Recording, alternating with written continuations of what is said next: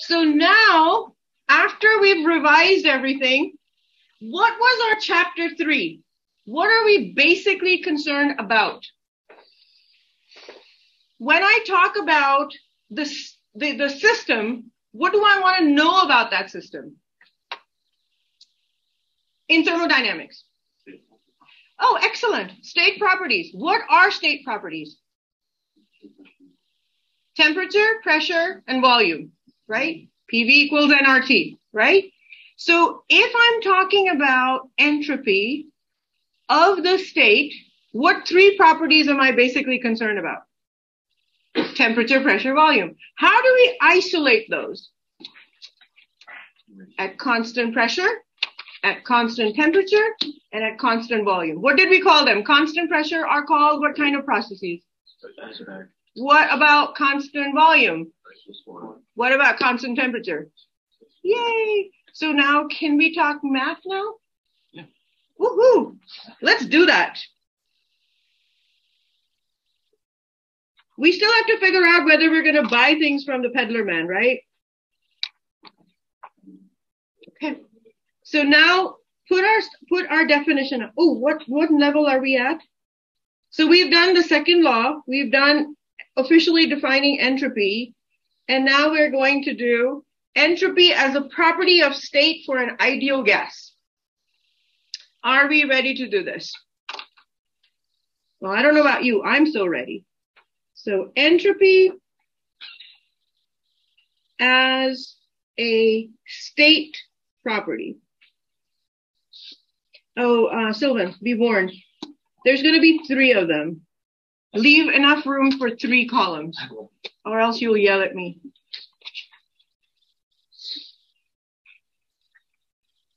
So guys, leave room for 3 columns. And some columns might be more equal than others. Just warning. Okay, so the first one we're going to do, I think I'm going to start with constant volume. Okay, no, but first of all, I'm going to equate the first law, because I have to develop the second law starting from the first law. So now I have the quantity of energy, and I have to figure out how do I figure which one has more quality. I do need to have the initial energy, right, to begin with. And I'm going to try to figure out the quality of energy. Okay, so starting from the first law, what was our first law?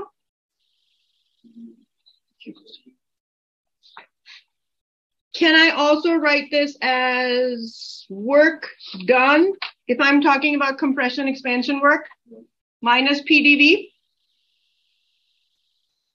Okay, so I am going to start constant volume.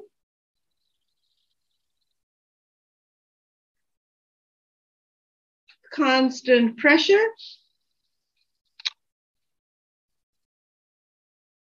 And constant temperature.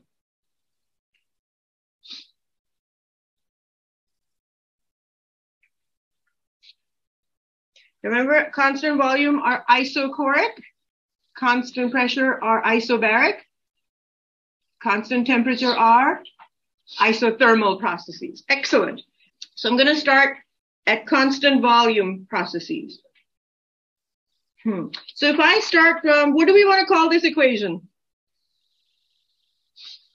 Lizard equation. Lizard? I can't draw a lizard. You can definitely I am not. What? A bee? A bumblebee or a regular bee? No, a lizard.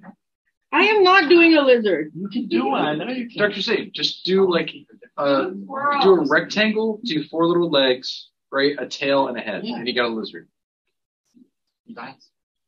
Do they have antennas? Yeah. And they have 6 legs. And they have 6 legs. 1, 2, 3, 4, 5, 6. There we go. That's our bumble. Where's the stinger? There's a stinger. It should be yellow. It should be yellow. Go away. I am not. Oh, actually, I think I might be able to do yellow. Yeah. Wait, can I not just color it in? I'm just saying, you can definitely do a lizard. I should have done a lizard. Wait, hold on. Let me make this blue. Let me make this yellow. But then somebody will complain that it's not No, It should have a black stripes, right? It's an orange bee. It's as close to yellow as we're going to get, okay? So we're going to start with our bumblebee equation. What do I know about processes for my bumblebee equation when we have constant volume? May I write this as CVN dt equals Q PDV. Is that true for constant volume? Okay, may I divide the entire equation with T? Am I allowed to do that? Divided by T, divided by T, divided by T. What does this become? Excellent. Who said that? Good job, Andy. NCV dt over T equals delta S minus PDV over T. Done anything fancy yet? May I move the PDV to the other side? What will I get? NCV dt over T minus PDV over T equals delta S. What is the ideal gas equation? PV equals nRT. May I plug that for P? What will I get? NCV dt over T minus, if I take this PV equals nRT, it will be nRT over V dV over T. Oh, yes, thank you. Good catch. Are we good? What happens to my T? Goes away. Do you see something happening here? Yeah, T's are T's are going to go away. Can someone predict what I should do next? Integral. Woohoo! Starting from where to where? Or some initial state to another final state. Yes? Okay. What else will we do? What else will we do? But it will be NCV dt over T plus NR dV over V equals delta S. Math people, am I allowed to do that? Integrate, integrate from some initial to some final. From some initial to some final. Will our initial state have TI, VI, PI? Will our final state have TF, VF, PF? Agreed? So may I then magically do this? Do you see the difference? It is the same state, initial and final, but as we talked about, how many state properties will it have? T, V, and P. So each state will have individual properties. And now that I'm integrating over T, will I not be able to integrate over TI to TF and then VI to VF? If I had a P in here, what will I integrate over? Done, right? Makes sense? Yes. Okay. What is integral of 1 over log? 1 over cabin, log cabin. So what is integral of 1 over T? Log T. Can I do this in one step? Is anybody going to freak out?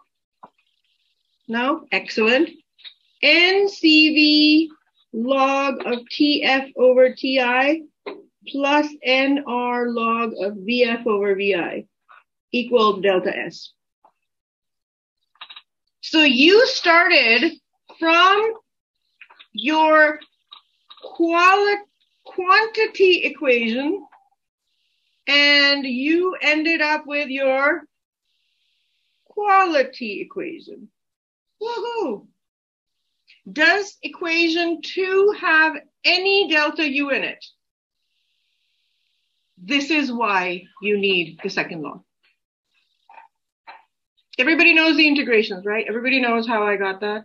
Bobbleheads, I can do that step in the middle. No? Good. Keep that in mind.